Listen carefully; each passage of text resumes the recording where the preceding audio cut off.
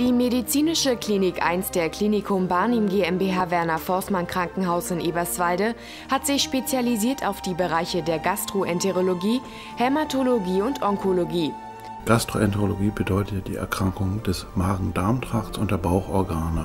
Die Erkrankungen des gastrointestinalen Traktes fangen an der Speiseröhre, über den Magen, Dünndarm, Dickdarm, Enddarm und natürlich die anderen Bauchorgane, die Leber, die Galle, die Gallenwege, die Bauchspeicheldrüse. All diese Erkrankungen gehören zu unserem Repertoire in der Diagnostik und in der Behandlung. So komplex der menschliche Organismus ist, so individuell sind die Krankheitsbilder, Symptome und Beschwerden. Im Bereich der Gastroenterologie ist natürlich das dominierende Symptom der Bauchschmerz oder das Erbrechen.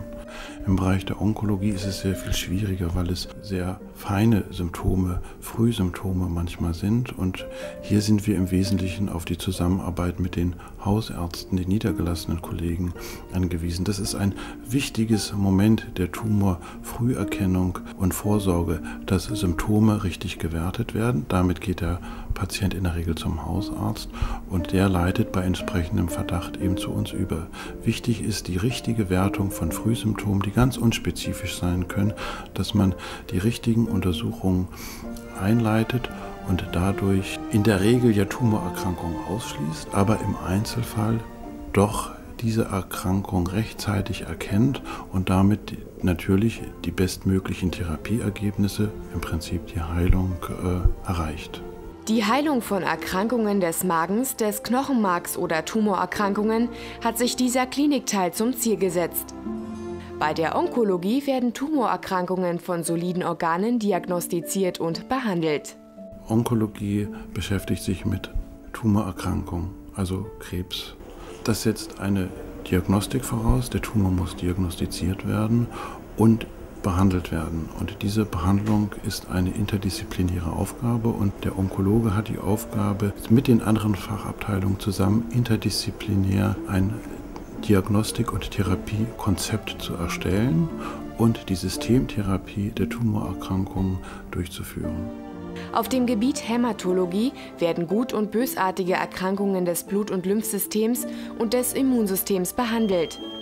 Das Besondere ist das Ziel einer ganzheitlichen, kontinuierlichen und umfassenden Betreuung des kranken Menschen. Denn die Erkrankung, die ich genannt habe, insbesondere der Krebs, ist eine Erkrankung des Körpers und der Seele.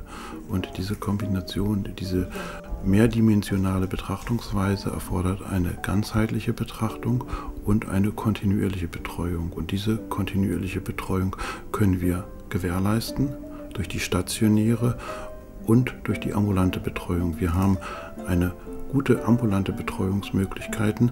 Der Krebs kann bei uns stationär, aber auch ambulant betreut werden, sodass wir den Patienten in sämtlichen Phasen kennen, ihn kontinuierlich betreuen können.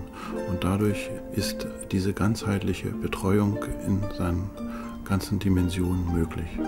Die Leistungen der Gastroenterologie reichen von Spiegelungen der Hohlorgane und Ultraschalluntersuchungen bis hin zu therapeutischen Maßnahmen. Wir müssen erstmal wissen, was der Patient hat, und diese Diagnostik beinhaltet eben unsere Funktionsuntersuchungen. Das sind die Endoskopien, die Spiegelungen eben der Speiseröhre, des Magens, des Darmes, der Gallenwege, die Sonographie, die Untersuchung der Bauchorgane mittels Ultraschall und die Kombination aus beiden, also die Kombination aus Endoskopie und Sonographie, die Endosonographie, wo wir ganz dicht an die Organe herankommen, sie untersuchen können, aber was auch ganz wichtig ist, Proben entnehmen können. Und diese Diagnostik, die sich zusammen mit den anderen diagnostischen Maßnahmen, zum Beispiel CT, MRT ergibt, daraus machen wir die Diagnose und die ist ein Ausgangspunkt für unsere Behandlung.